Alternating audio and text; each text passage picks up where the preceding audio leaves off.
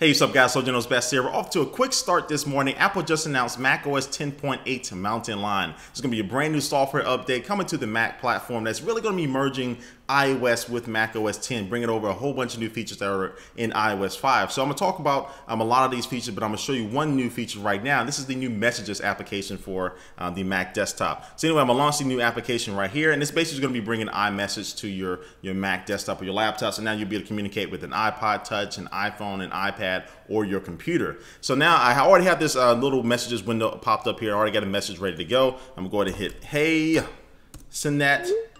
And that will pop up on my iPad right here, just like that. So I already sent these, I had to do this a couple times. That's why you see all these hey messages. But anyway, just like I just showed you right there with that picture right there, I can add a picture over to this message. I'm going to hit send again.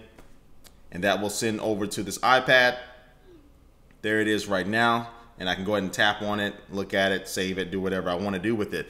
So this is pretty cool. It's going to be, a lot of people calling this the death of BBMs, but this is going to be working cross-platform, and so I think it's going to be cool. This is iMessage. You can actually, not iMessage, but Messages, but this is actually available right now. I'm going to put the link down below. So if you're running macOS 10 Lion, you can actually download this and try it out until macOS 10 Mountain Lion comes out later on this year. All right, now it's going to talk about some of the other new features in Mountain Lion, and one of those things is AirPlay. Now you'll be able to send, say you're watching an iTunes movie on your MacBook Air, you'll now be able to send that wirelessly to your AC TV in your living room. Of course, that TV is going to need to have an Apple TV hooked up to it, but you'll be able to send that video over, that song over, or that gaming application, you want to mirror gaming, anything like that, you'll now be able to do that via AirPlay, and that's going to output in 720p HD, and it'll automatically scale to your TV set as far as the resolution, so that's going to be good. And also too, they're going to be bringing Game Center now, so you have cross-platform gaming, so you have all the multiplayer things now you can do in Game Center. So if somebody's playing Real Racing 2 on the iPad, you'll now be able to play against them while you're playing on your Mac, so that's pretty cool. And also do have built-in Twitter integration all throughout the system now, something that you just found in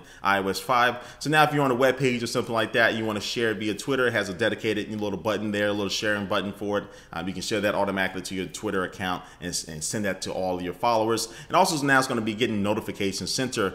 So it looks very similar to the same Notification Center that's on the iOS right now. And also too, you'll be getting a little pop-up notification in the top right-hand corner. So if you have a new friend request or something like that, it'll pop up there. So it's pretty similar to Growl notification system that you've been using Macs for a long time. If you ever use that, it's not similar to that, but it does replace a lot of those features that Growl was providing for us for all these years. Another thing that Apple is doing that some people are kind of worried about, especially developers, they now have this new gatekeeper feature now, which is going to be helping you security conscious people out there. So if you wanted to, say if you want to only run applications that are approved by Apple in the Mac App Store, you can now enable gatekeeper, and so no other application will run besides those applications that are approved in the Mac App Store. So Apple said it's not trying to sway people to use the App Store, nothing like that. They said they're just adding that as a little security feature. I don't know. We'll have to see about that. But some other things they're going to be bringing over, calendars, the notes application, and also reminders are going to look very similar to their iOS counterparts. They're going to be bringing that over to macOS 10 Mountain Lion. And so the whole theme of this, again, those are pretty much all the big features that they talk about. The whole theme of this is really merging iOS to make a seamless experience as you move from one device to another device to another device, or as you communicate between all these different devices to have a unified platform and a look. And so this update is going to be coming out in summer 2012, and Apple has said that now you're going to be able to expect yearly updates for the Mac platform, something very similar and akin to iOS.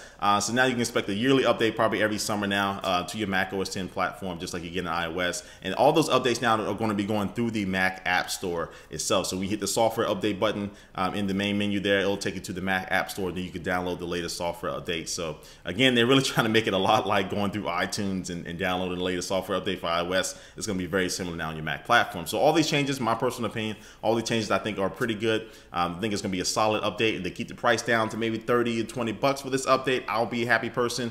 We will have to wait and see about that. So anyway, guys, leave a comment down below about what you think about all these cool new features in Mountain Lion, and thanks for watching this video, guys, and I will catch you later. Peace.